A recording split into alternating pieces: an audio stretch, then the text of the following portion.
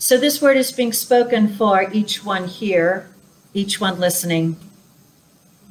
There is one loving, sweet presence that's something that is all good, desiring to express an abundance of its goodness in, through, and as each one.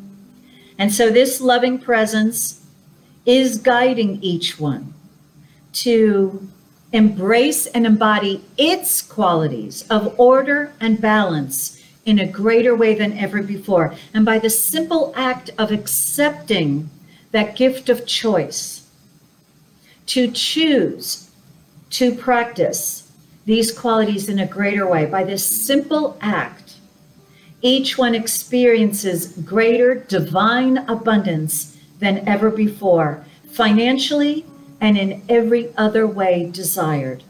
Each one has the personal courage required to face their life, and the love to forgive that which has been done in the past.